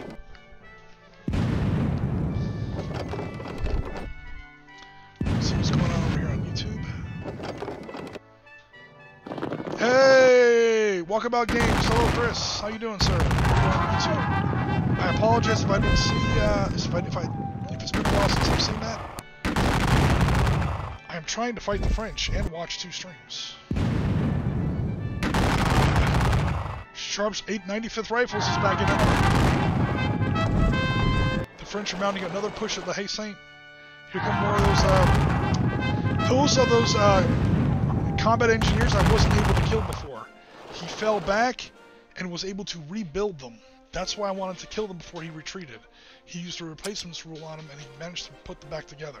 Now I have to beat them all over again. However, Hougoumont has been retaken. He has fallen back from Hougoumont. Okay, I don't know why he did that, but thank you for doing that. Oh, because I kicked him out of there. The sapper unit that was in Hougoumont, this is him down here. He's down to 4. He got a new buddy up here, that's the 9. But he's not actually in the buildings yet. Oh my god. Alright, this battle is getting serious, guys. Brunswick Line Infantry. Go down there and fight and find, or I should say find and fight those artillery pieces. Do it! Alright, so now as you can see, I have line infantry attacking artillery batteries. Hopefully this is going to either use up their ammo, or artillery gets really, really vulnerable once you get close to it. They can't aim their guns at you terribly well, and their guys are barely armed. They're armed mostly with tools and, pieces of artillery. Sponges and plungers and, if you can attack them with actual troops, they tend to fold up pretty quickly. The trick is reaching them, because you have to get through hundreds of yards of dead ground, covered by, you know, solid shot, canister fire, and God knows what else. So I'm going to send down some Dutch to help him out. Oh, who's that? One of the generals. Which general is that? It's not showing me. I can't quite see him yet. I see a general there, but I'm not close enough to actually identify him yet. But that's okay, because my my Belgians, and I'm sorry, my Brunswick and my Dutch, that's for you, Limburger, have routed this battery of French artillery. The Belgians are still kind of watching my extended right wing here. That's the end of the map. They have a pretty clear view. I just want to make sure no French units get sneaky and try and go around my right.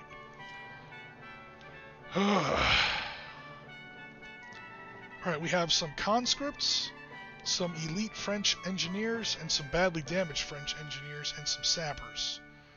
I'm sorry, not sappers, and some cuirassier heavy cavalry. There's a lot going on over here on the British right. Scots Greys versus cuirassier, because why not? It says I'm going to lose that battle. Do it anyway.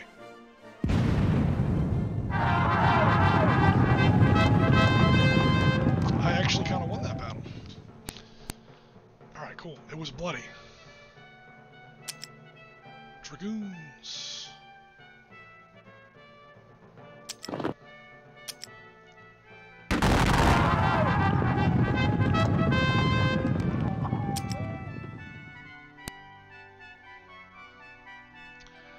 I'm going to send another line regiment in here to reoccupy the southern hex of Hougoumont.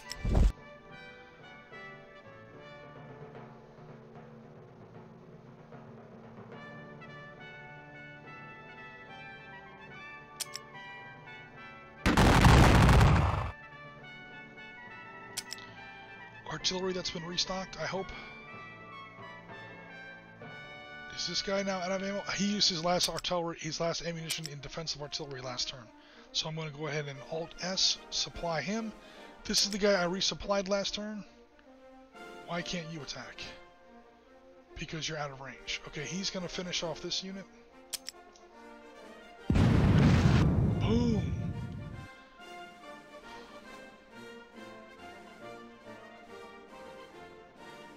I'm trying to make sure I put my artillery on hills at all times, so they have better lines of fire.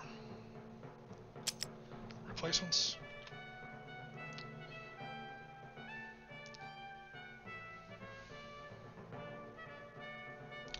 The only thing I'm not really thrilled about here is that unit of sappers that's going to get rebuilt. But you know what? These other sappers, they're not going to get a chance to rebuild again. God damn it.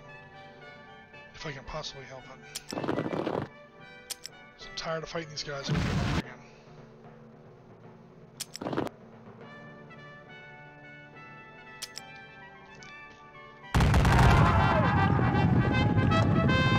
Yeah, we pushed back into a pocket.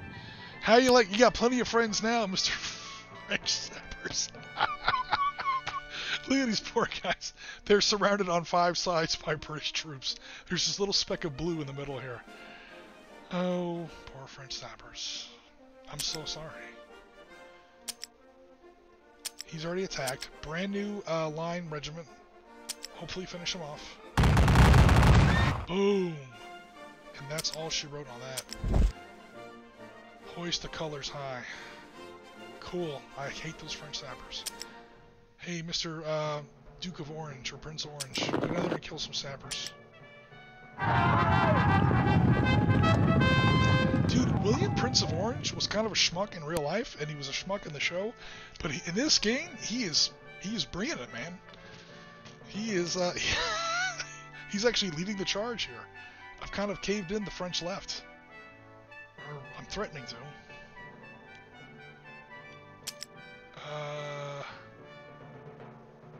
Hougoumont seems really safe now. I lost part of it momentarily. I've retaken it, and now things seem to be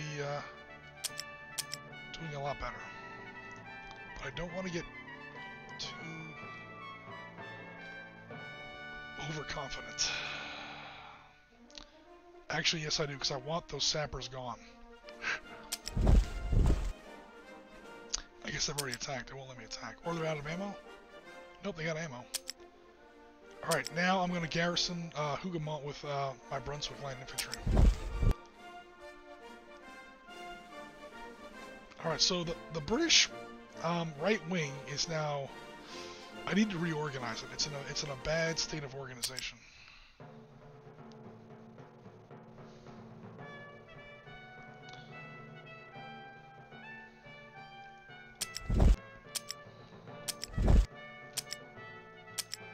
As you can see, it's more like a column than it is a defensive line.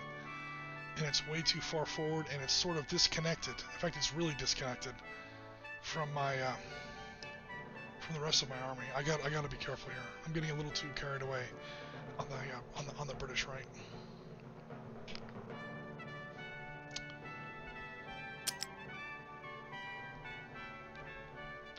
How about I send Sharp's rifles to kind of help redress that situation?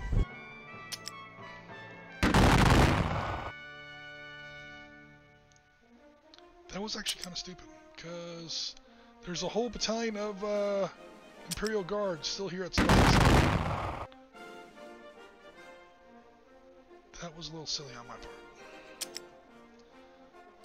Damn it, Sharp, what are you doing?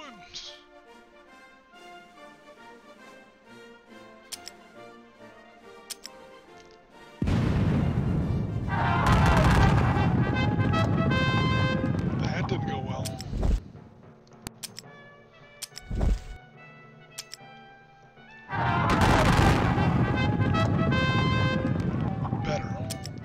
Uxbridge, get down there and engage personally. There you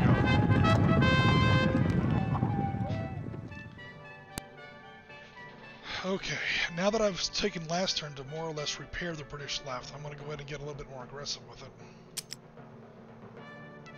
I'm going to try to engage some of these French artillery batteries with my grenadiers. That didn't work. Oh no. Oh no, no, no. Oh no. Hey, Belgian Light Infantry. Guess what? I'm throwing you to the dogs, man. Oh no, there's 3 batteries down here. Look at these prospective kills. 8-6 to 0, my loss. 8 to 3, my loss. Oh my god. It's too late now. I can't undo the turn. They need help. Yeah, I'm getting a little too aggressive here. Hey, Umbrella Guy, come down here and help your troops. You know what might help? Some Highlanders. Send some Highlanders down there. Play the pipes. And replacements on my Dragoons. Replacements on my Highlanders. I can't because I've already done something.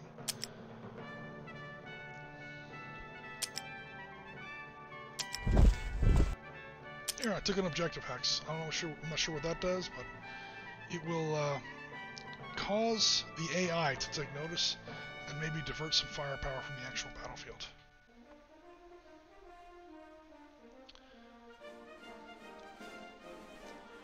Alright guys, so I know I went into a bit of a discussion at the beginning of the stream about why the British shouldn't attack off that ridge, and then I kind of did exactly that. But I've sort of caved in both flanks here, and now I've got the bulk of the French army not captured, but somewhat enveloped in this central bowl, for lack of a better term. This wide open part of the field, bisected by this north-south road. As you can see, I've got lots of troops here, and I've got lots of troops on the other wing. And my center is a little nebulous, but the French have too many problems on their flanks to do much about it.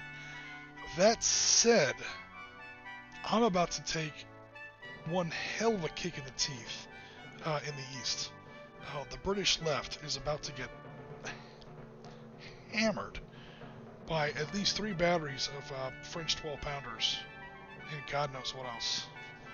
So, wish us luck. Here we go.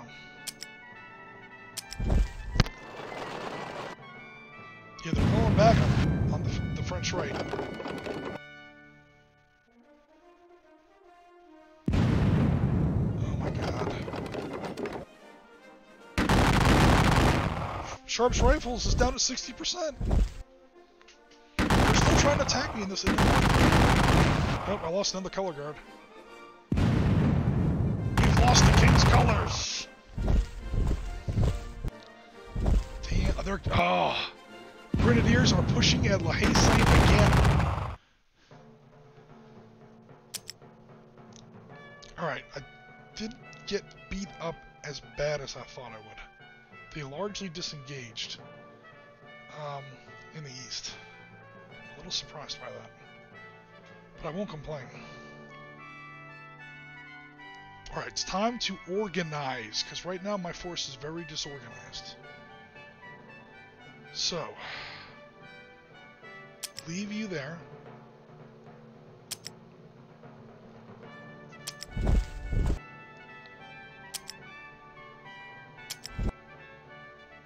Sure enough. Oof. Yeah, that French artillery is not playing around.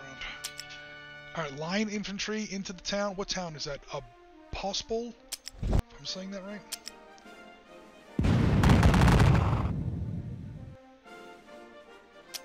Light infantry in towns to hopefully finish off that artillery battery.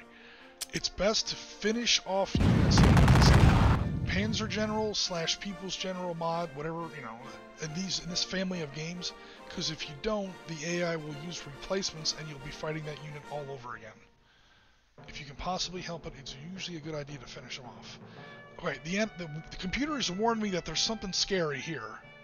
That little question mark core symbol. So I'm going to use the bravest man in the Netherlands, the Prince William of Orange, to charge in there and just tell me what's there. Just go get killed. Oh, Cuirassier.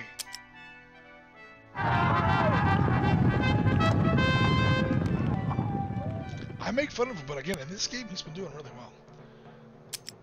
Alright, rather than like attack at every possible opportunity, that literally kills me, so I will not do that. If he wants to fight me, he has to come into my buildings and do it.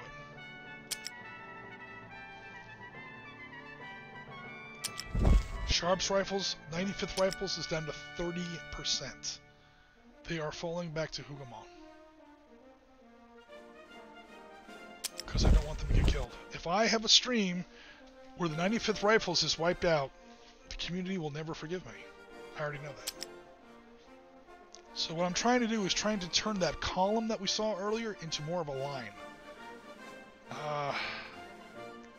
While not losing an entire turn.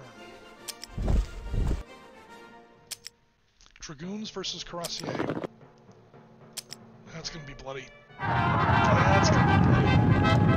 Yeah. I kind of lost that battle.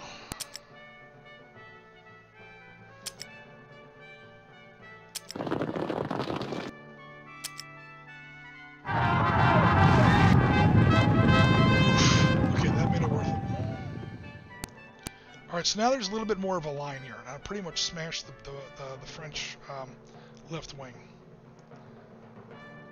This artillery can reach that battalion. Blow them up, please.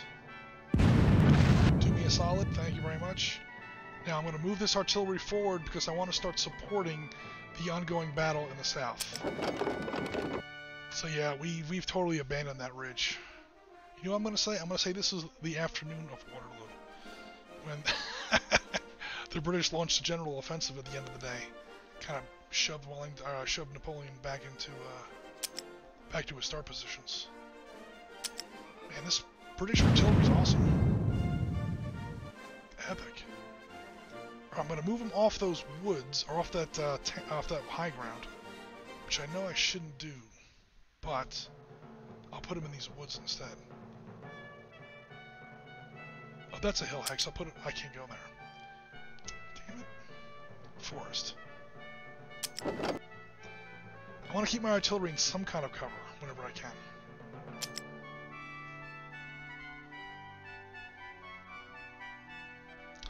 I'm going to use these Dragoons as sort of a linchpin. Because again, you always get to see what's next to you. So obviously you see what's in your hex, and every unit can see what's in the hexes around it. And so if you can kind of string together something of a... my center here is a little squishy. You got a lot of units over here on the British right, and you've got a lot of units over here on the British left, but in the center, it's kind of a void. I've got it covered by some artillery at the moment, but I don't want to send Wellington himself on the battlefield, like per se, but...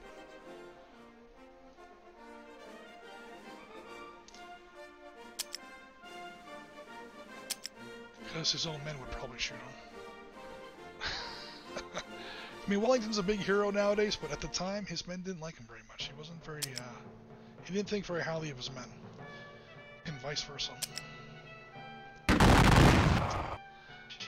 Okay, I will not give up La Haye. That's the King's German Legion that's still holding that ground. Good job, sir. Uxbridge, attack those color guard. No effect there, but not really surprising. Alright, Uxbridge, you take command of the British center. Now, I just have a few more eyes that's kind of stringing together this central gap.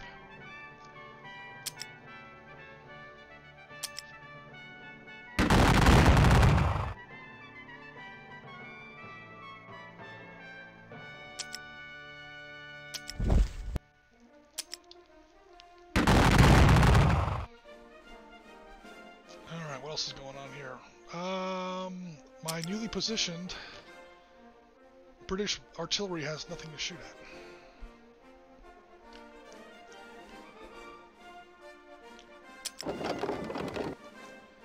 Getting a little aggressive with my artillery.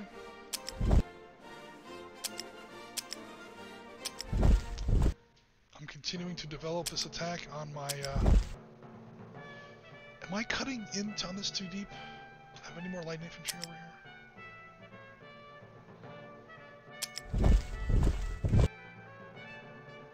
This gap here makes me nervous.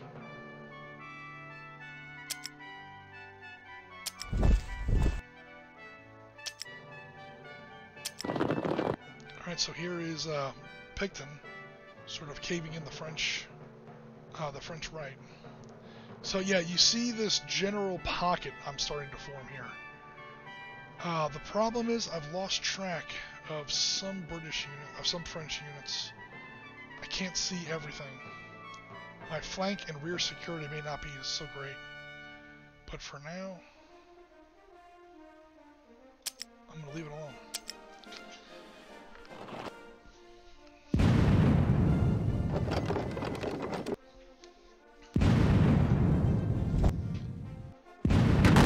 Don't attack my artillery. What are you, a fool? Oh shit, he did pretty well. Alright guys, we'll probably run through one or two more turns here. I don't want to, be on the stream all night or waste too much of y'all's time. Thanks very much everybody who came out today. This is one of those anniversaries that you don't want to kind of, let get by you, so to speak. So I wanted to do something.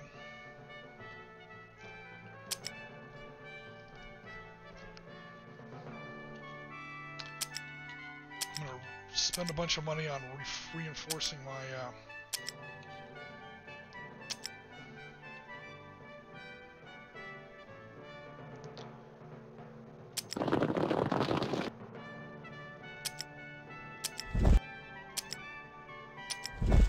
So I'm starting to extend this line deeper into that French center area.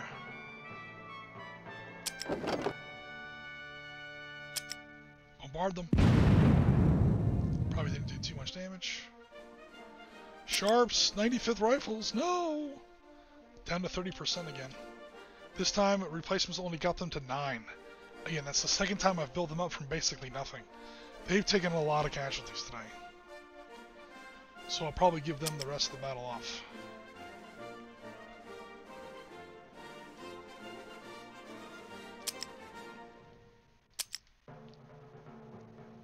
Are you out of ammunition again?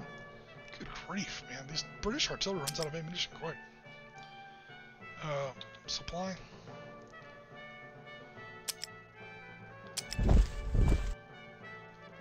Oof. I'm probably going to come out on the losing end of this one.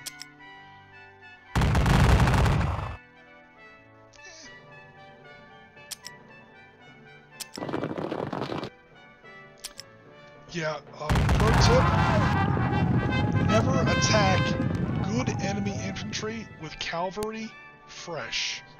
If you have to attack infantry with cavalry, attack them with something else first. Otherwise they will form squares, and that'll be the end of your cavalry. Oof, they got the crap kicked out of them. Holy crap. That might be that cavalry, this artillery down here that's bombarding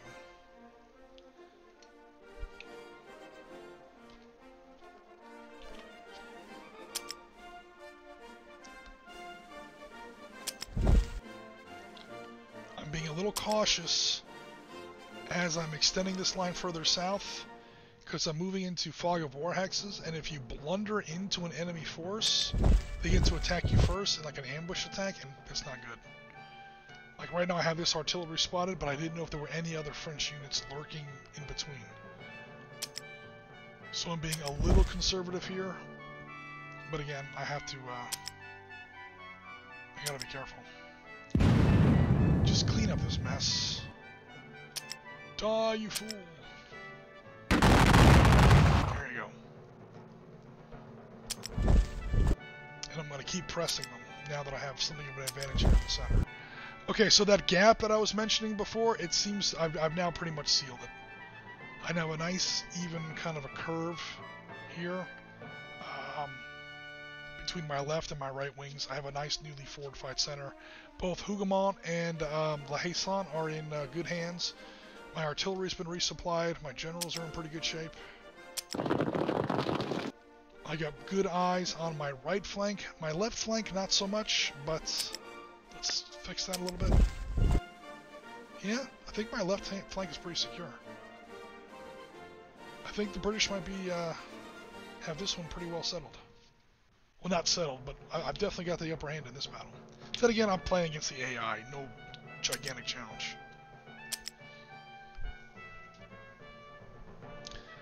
Let's see what the French do. They're still coming at me. They still want those guys. They're still doing good damage, too. Shit. More of these axe guys. God bless. How many times do I have to kill these fools? I hate these guys. I know I keep calling them those axe guys, but you know what I mean. Sapper engineers. Bombard these fools and slay them. I brought up all that new artillery for a reason. Now, you know what, William of Orange? I'm not even going to give you the kill. I'm going to give it to the 95th. Even though I said I was going to give him the rest of the battle off, guess what? You're going to get to kill these French sappers. Good job, Sean Bean. Except now you're under French artillery fire and you're back down to 60%. Oh, you said you're going to give me the rest of the battle off? If I lose the 95th now, because I was being stupid.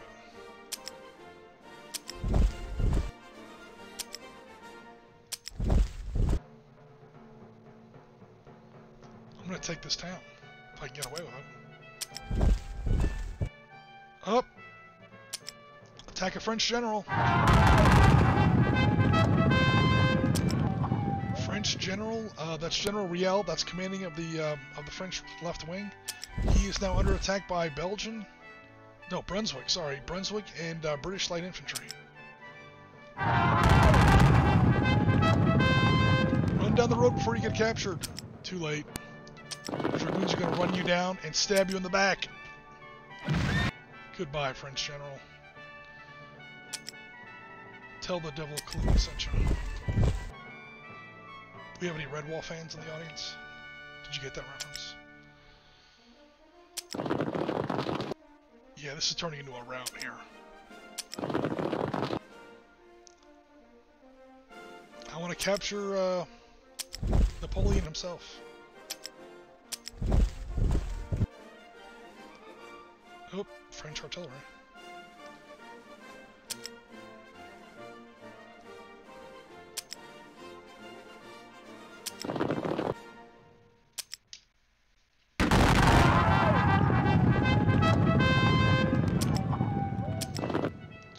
This is what cavalry's great for. You hit them hard with one of your units. The enemy takes bad casualties, takes terrible damage, and falls back and starts to retreat across an open field. That's when your cavalry just draws sabers and, you know, count the dead. All right, Uxbridge. Put the center back in order, please. There's one battery, at least one battery of French artillery here. I'm going to put 2 batteries of British guns up here to engage them in a long-range artillery duel that should hopefully start to redress the situation there in the center.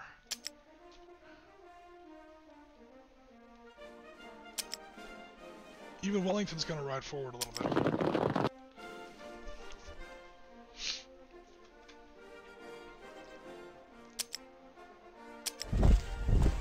There's nothing out here. Are you guys really going to let me take all these hexes? Alright, light infantry are traditionally recon. I'm going to send them recon to see if I can capture this French supply hex. If I run into something and get killed, well, it was worth it. Let's see what happens. Yep, I ran into something. Oh, let's go. Oh no! At least I know he's there now. More artillery. Yep, this turned into a battle again.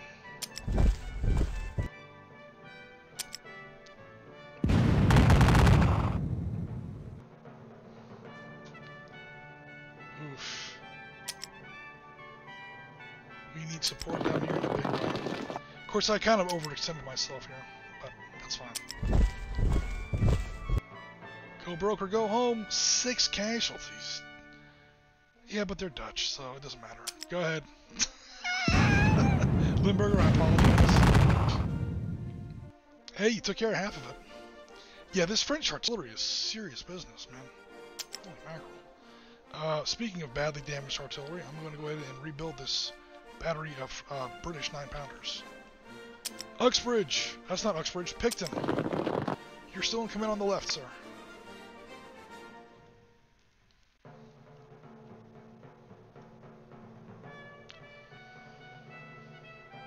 Alright guys, we're getting close to wrapping this up because there's not too much left, I don't think. Oh, there go my Dutch. Sorry, Limburger. Yeah, they're in a general, the French are in a general retreat at this point. I'm still losing forces here and there. Belgians, take the supply hex. Leader assigned, what does that mean? I don't even know what the hell that was. It's pretty awesome, there it was. My light infantry, I can either take that hex or I can clean up this artillery. When in doubt, kill an enemy unit before it rebuilds. Do it. Thank you. I can grab the objective X later. That objective X will still be there next turn. You know what's not going to be there next turn? A French artillery battery at strength of 2.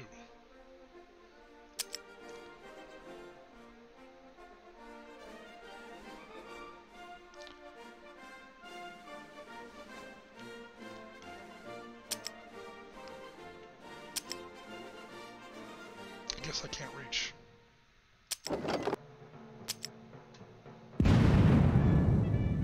Alright, so I've got that second battery of French guns under long-range artillery. At least partially. And now I'm going to hit them with some cavalry.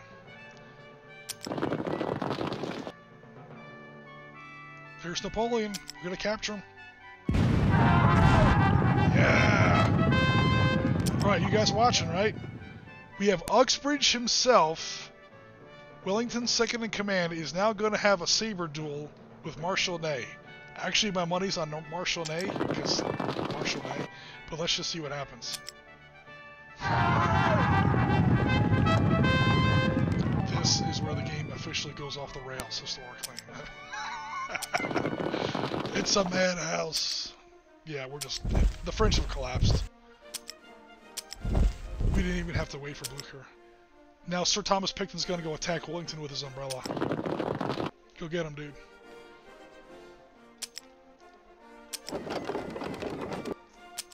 Wellington, come on down here. I want you to personally fight Napoleon in a pistol duel. 20 paces. Oh man. I'm sitting here clowning around. Some of these units have taken pretty bad losses. Again, Sharp's rifles. Still, his third round of replacement only at 80%.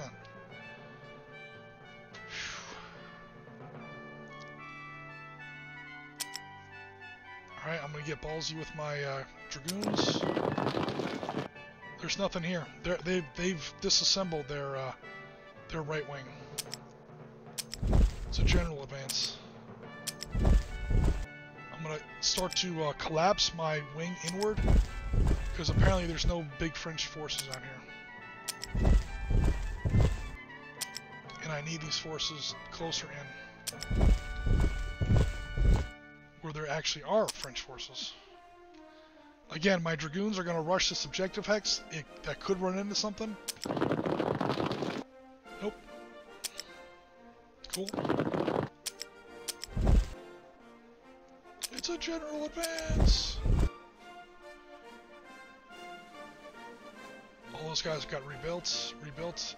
I'm leaving King's German Legion in La Haye-Sainte just because King's German Legion in La Haye-Sainte, they totally deserve to be there. It's fine.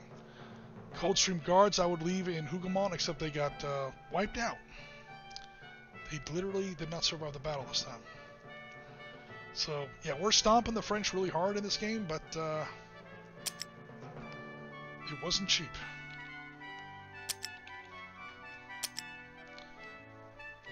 Alright, end the turn. There's Ney and Napoleon himself. So there's Napoleon. There's Ney. I'm going to snatch at this objective X with my light infantry. I don't know what that means. I guess I get a leader now? Leader assigned to view battle record. Rename units.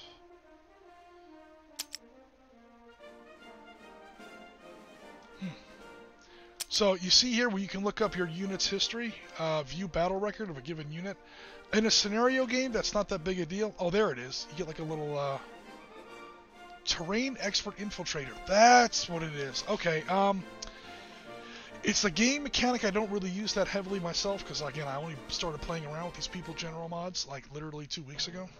But People's General lets you go into, you actually start assigning your units almost like specializations in a role-playing game. Like, leaders get skills, and those leaders, now not leaders like generals that have their own units on the battlefield, but every single one of these little figures on this table here, again, is probably in real life at least a brigade of a couple thousand men. Waterloo would eventually engage something like 250,000 people. Obviously, we don't have 250,000 figures on this table. Also, the Prussians are not going to show up. But anyway, so each one of these units has probably a brigadier general, if not at least a full colonel, followed by a lieutenant colonel, captains commanding the companies, lieutenant colonels commanding the battalions, lieutenants commanding the platoons, sergeants commanding the squads or files, and, you know, further on down the line. And apparently this small brigade or battalion or regiment, whatever kind of unit this is actually supposed to be, this little unit just picked up a special ability. It is terrain expert and infiltrator, which makes sense given the fact that he is now halfway to Paris.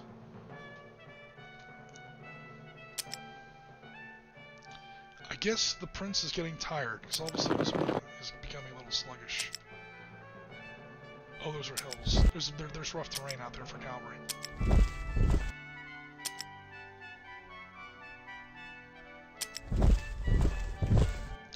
Yeah, this battle's over. Alright, what do we want to do here? Just to be foolish. Want to bombard Napoleon with artillery? It won't let me do it. I want to bombard Napoleon with 9-pounders. Yeah, it's letting me do it. Napoleon, eat a 9-pounder. Alright, he's too far away. Notice we don't see a number underneath him. We can't quite see what his strength is. But he's about to get jungled by about 900 Highlanders versus Napoleon, except he's got artillery support. Napoleon's about to get captured by Highlanders. Napoleon, I hope you enjoy a British prison. There goes Napoleon! Napoleon's down!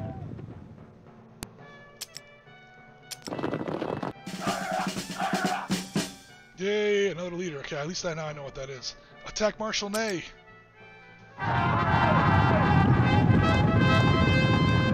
This is just an embarrassing battle now. It's just Uxbridge versus Ney. More Dragoons. That's it. Marshal Ney's also captured. Alright, like I said, this battle is pretty much over by now, folks.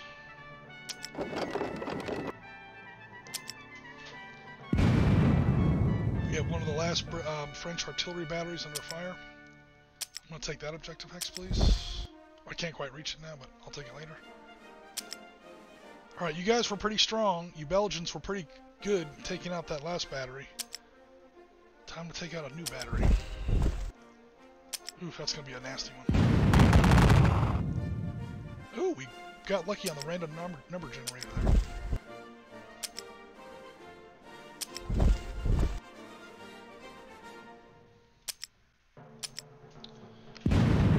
Oh no!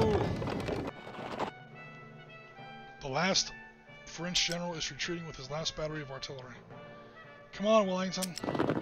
It's all safe for you now. We've won the battle for you mostly.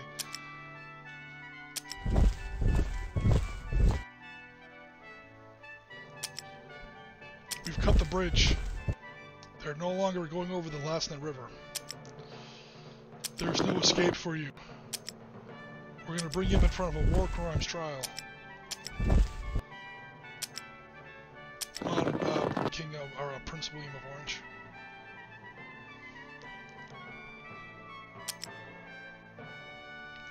There's nothing for me to shoot at.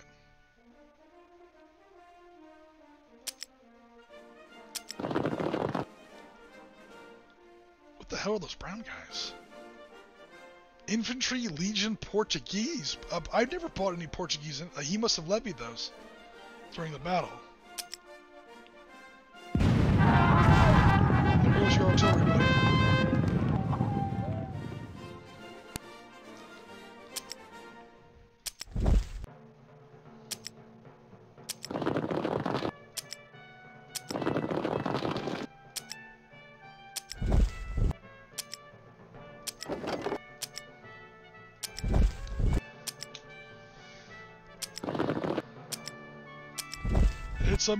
We got him pinned in this river now.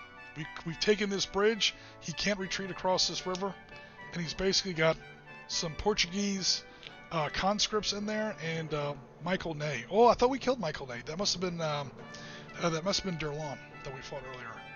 So now it's just Michael Ney, bravest of the brave. It's only fitting that you're the last guy left. That actually makes a weird kind of sense. You're fighting British light infantry now. Shoot him out of the saddle. Alright, let's wrap this up. This is getting absurd. Any more victory hexes down here? Hey, Mr. Rasmus, hello! You just missed it, man. We just captured Napoleon. Yeah, this battle's hell over. We kicked the crap out of him, but that's okay. He's got one unit of Portuguese conscripts left. I'm going to attack him with my Belgians. I don't even know if you're even worth British soldiers. I'm going to attack you with Belgians. Actually, that's not true. I'm going to attack you with British. Ooh, damn. Okay, I will not make fun of the Belgians anymore. Shit. They just stood tall. Oh, they're also in buildings. Get out of the way. So I can get some Highlanders in there. Do it! That's the end of that. Dragoons, take that last objective hex. This might end the game. prestige bonus. That means I can buy... Up! Allied victory! I've captured all the hexes. The Battle of Waterloo is over. I am happy to say. Oh my god. Alright guys. That, my friends, is the Battle of Waterloo. Review the battlefield. So now it shows you where everything was. Not that the French have like anything left. I've taken all the objective hexes. I've lost no objective hexes in turn. And, oh, I didn't take this one. So I was right about to take it. But that's, yeah, that's the end of the game. So it went kind of like it did historically. The French started off on the attack. I deliberately held my ground. I built my army to do so as the British player. And I set up my forces as historically accurate as this rules engine will allow. And also by my somewhat, what's the word? You know, solid yet by no means expert knowledge of this period. Or let me rephrase that. Adequate, but by no means expert knowledge of the period. So the French started off on their ridge, on their high ground, just like they did historically. They launched big attacks at the two strong points. Hougoumont, right here, formerly held by Coldstream Guards and Nassau and Hanoverian line infantry. And then over here we had King's German Legion, who are still there. King's German Legion at La Haye-Sainte. La Haye-Sainte did not fall this time. I reinforced them immediately with 95th Rifles, whereas historically Wellington hesitated and didn't send in 95th Rifles until the battle was pretty much already over in that sector. So that was it for them. I managed to hold La Haye-Sainte. I did partially lose Hougoumont. So Hougoumont, if we notice over here, is a two hex feature. I did lose the southern hex to, specifically, those French combat engineers with the axes, French sappers, heavy shock assault combat engineer troops. So that was, like, again, a perfectly historical thing. As far as, you know, the result goes. What wasn't so perfect was Coldstream Guards and the other guards regiments that were in there were wiped out. I think the Hanoverians did survive. That's not them, that's Brunswick. Yeah, I think I also lost the Hanover regiments in there. So I was able to hold and retake the rest of Hougoumont with follow-on regiments of British line infantry. We also had Highlanders, Rasmus. We had, you know, pretty much the whole British force. Again, this rules engine only lets you get so granular with your units or whatever. But we did a pretty good job. I won't go back and do it all again because the other people in the chat have already heard me blather about it for like half an hour. But we held them. We held those 2 points, Hougoumont and La Haye-Sainte. Historically, La Haye-Sainte fell. Just it fell too late to help Napoleon and the French.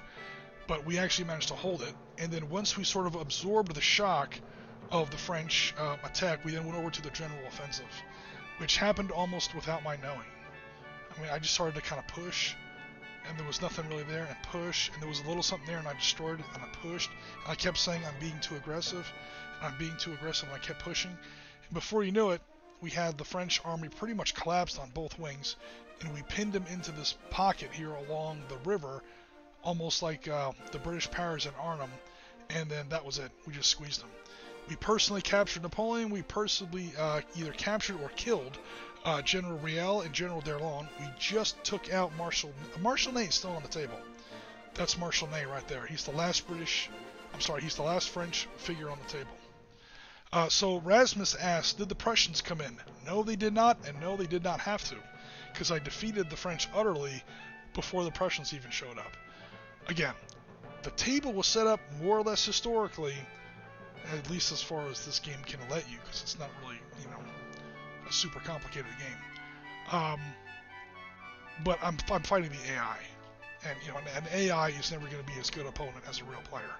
I doubt I would have done this well against an actual experienced player who knew the battle, who knew the system, and you know, a real thinking opponent. Here I'm just beating up on a computer. So, surprise, surprise, I won. Yay. Um, Also, I had to design this scenario myself because the game comes with the maps and the units and all that, but it does not come, and it comes with some campaigns. It does not come with the scenarios. So I had to build this game myself, which means I had to spend about 2 hours last night on a crash course on Waterloo to at least be able to come close on some of the approximations of this game. But we were able to do it. And we had a pretty good, okay, I'm done with this now. Alright. Yeah, we were able to do it. It was pretty fun. I'm not going to start the game again, guys. I just want to start the map over. Because we have some new people in the chat, and I want to, So the French are the AI. The French are going first. Just give it a second to play the French turn. Yeah, Rasmus, yeah, the AI is not, it's not spectacular. Now, in Panzer General Forever, the update and the fan remake, the AI has been improved. And you can actually, I believe, set like an AI level. Like, you want to play against a novice player? Do you want to play against a, you know, a good player? Do you want to play, you know... I don't know how effective it is because I don't know that much about artificial intelligence, but according to Panzer General Forever, which I think you have now, you told me you downloaded it. I think you can set the AI level, but in these old original games, yeah, the AI level is not ain't that big of a deal. What the hell? Oh crap! Okay, sorry. I'm apparently playing as the French here. It's waiting for me. Alright, so this was the French army to start with. Again, I won't go through it unit by unit like I did at the earlier part of the stream, but this was the beginning of the game. We have approximate locations of the kinds of units that Napoleon had on the day under his two corps commanders, Riel and D'Erlon. Marshal Ney is on the table. Of course, we have Napoleon. The Old Guard, the Imperial Guard. Yes, those are two different things. Tons of 12-pounders, lots of French conscripts, because a lot of the French army was very hastily rebuilt. Remember, this is the end of the 100 Days campaign. We have Polish Lancers for light cavalry, we have Cuirassiers for heavy cavalry, and so on. And again, our two sapper brigades that are meant to chop down the wooden doors at La Haye-Saint and Hougoumont. So, new game. Do that over, except this time set the British player as the human. Oh, hold on, guys. The British player as the human player.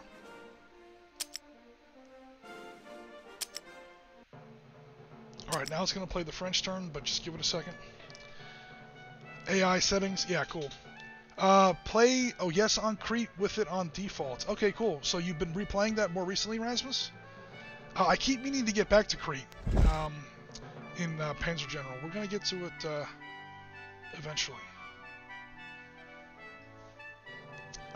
We try not to do... We have nothing against World War II. Obviously, we do a lot of World War II, but that's kind of the point. And that's kind of the problem, is that we don't want to become just another one of those websites that does nothing but World War II, like all the time. Early war, World War II almost doesn't count. If you ask me, that's practically its own conflict. When I say too much World War II, I mean too much 1944, Band of Brothers, U.S. paratroopers versus Fallschirmjäger, here we go again, you know, stuff like that. Oh, you're doing the whole campaign. Okay, cool. Alright, so if you're already at Crete, you've already gone through, you've gone through Case White, both stages. You've gone through the Weser Übung up in Norway. You've gone through the two parts of France.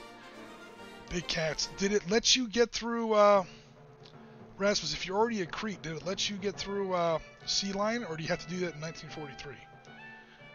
And I don't know what you mean by big cats. There shouldn't be any big cats in Crete, unless I don't understand you correctly.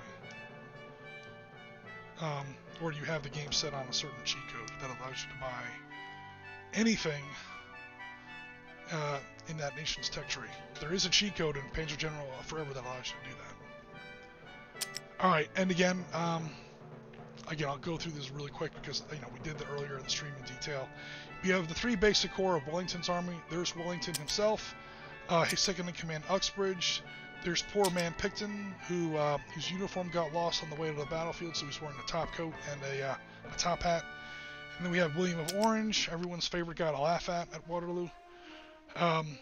Belgian, Dutch infantry, we have King's German Legion, Sharp's Rifles, the 95th is there, more or less historically where they were. Lots of light infantry, line infantry, and grenadiers, 9-pounder artillery, because British. We have the Scots Greys here in grey horses, ironically, go figure. Lots of Dragoons for light cavalry, and yeah, more Belgians and Dutch out here on the British left wing, and some Highlanders. So again, it was pretty much what was there. Now, La Haye-Saint had the King's German Legion, quickly to be reinforced by Nassau Line Infantry and the 95th Rifles.